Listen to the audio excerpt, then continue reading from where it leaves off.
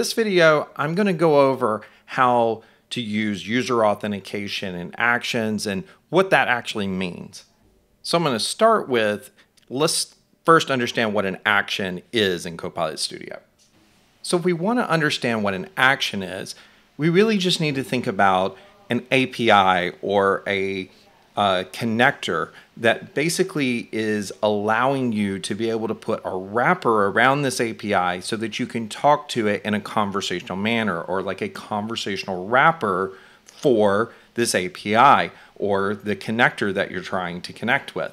And so we can do this with Power Automate flows. We can do it with bot framework bots that are otherwise known as skills. And we can also do this with a connector. But in the end, you're really just trying to talk to an API through a way where I'm interfacing with it as a normal conversation, just like it's a person. Now, the next thing we need to understand is what is user authentication inside of an action in Copilot Studio.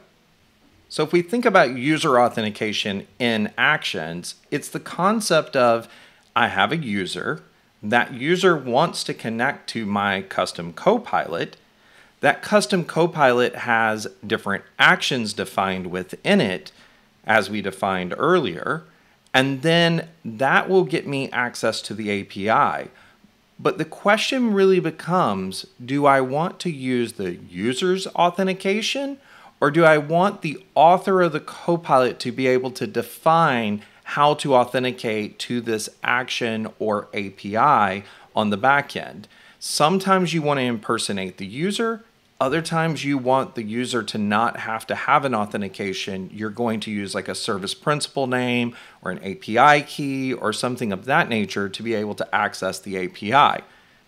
As many of you know, in my videos, I like to show you where the documentation is for this in case you want to go explore on your own. And you'll see that configuring end-user authentication for your action actually has a pretty good article here where you can go in and you can see that there's the Copilot author authentication, or you can say user authentication that you want to use. And if you scroll further down, you'll also find out that when you create these different connections and you're being able to use them, there are different channels that are supported to be able to do this and other channels that are not supported. So you can see here that, like, if you want to do this in your own custom website, or you want to use Teams, or you want to use Omnichannel for customer service, which is our Dynamics for customer service offering, those support user authenticated actions at this point. So, but other channels don't support that. And it really is going to be a channel specific thing as we go forward. So now let's jump into Copilot Studio and see this actually in action. What I'm going to do is I've created just an empty Copilot here so that we can kind of play around with it. And we're going to use the weather API just as a simple thing, but you can use your imagination as we go on how you would do this in other different actions. So what you'll see here is we have all these different components, and you can see here that we don't have any actions defined. Now you can click here, or you can go to actions up here and be able to do it. Just for simplicity, I'm going to click here for this one. I'm going to come in and I'm going to add the weather option. And you'll see here that we've got this MSN weather. Now, what's interesting about the MSN weather connection is that it doesn't actually really need an authentication. It has its own API that just doesn't require authentication, but it's still under the covers has a connection for it that is an anonymous connection. But I wanted to show you, a lot of people don't see this because they don't scroll down and see that it's here now, which is user authentication. And I'm going to leave this at user authentication, but you can see here that we could also use Copilot author authentication. Now, in this particular case, we would almost always use Copilot author authentication. I'll show you why as we go forward. So I'm going to continue to move forward on this and just say next. You'll see here that we've got our inputs. I'm going to edit our inputs really quick just to make this easy for us. And I'm going to change this to set as a value. and I'm going to set this to imperial so that way it will return back imperial and not ask me a question about what unit of measure that we want to use. And we're just going to go ahead and finish creating our action here.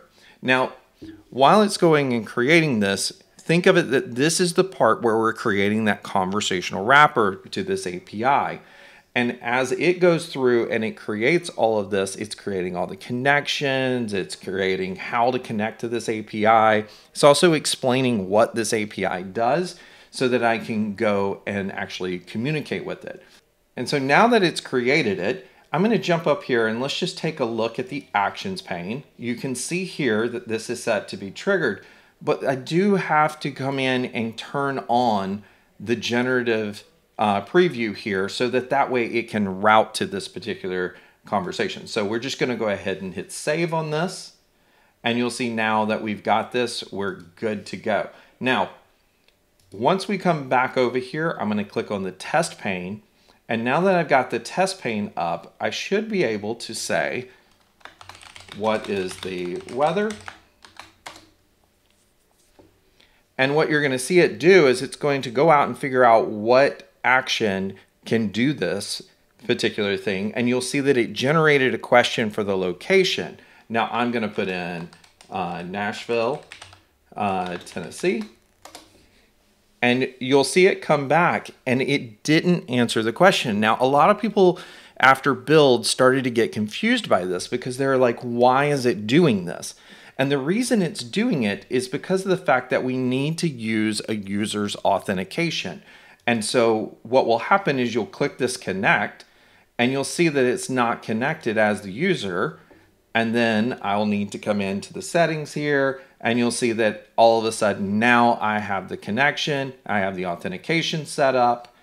And once I have the authentication set up, I can come back over and I can hit retry. And when I hit the retry button, it should go ahead and answer the question about Nashville. Now, so this is a situation where this API doesn't require an authentication, but because I've said that I want user authentication, it's going to make me go through the process of defining this in the test canvas. And a lot of people get tripped up by this and wonder, why is it doing this? And so let me show you how we can fix this. So I'm going to first reset this test conversation and we'll close the test canvas really quick. We'll go over into our actions and we'll open up our weather action. And what we're going to do is we're going to change our weather action to be Copilot author authentication. And this is going to use the authentication that is defined by the author of the Copilot, not making the canvas authenticate the actual user so that authentication can be provided to the API. Now that I've done this and I come back, let's just jump back over to the overview screen and go to the test canvas. And now if I ask the question, what is the weather? What's going to happen now is it's going to use the authentication from the actual author. Notice it didn't have to ask me a question and I can answer this now. Again, and you're going to see that it will answer the question for me without prompting me for an authentication or a connection for the user. I hope this video was very helpful for you to be able to get a better understanding of how to use user authentication for actions. If you like these type of videos, please like and subscribe to my channel. And as always, you can try Copilot Studio by going to aka.ms/try Copilot Studio.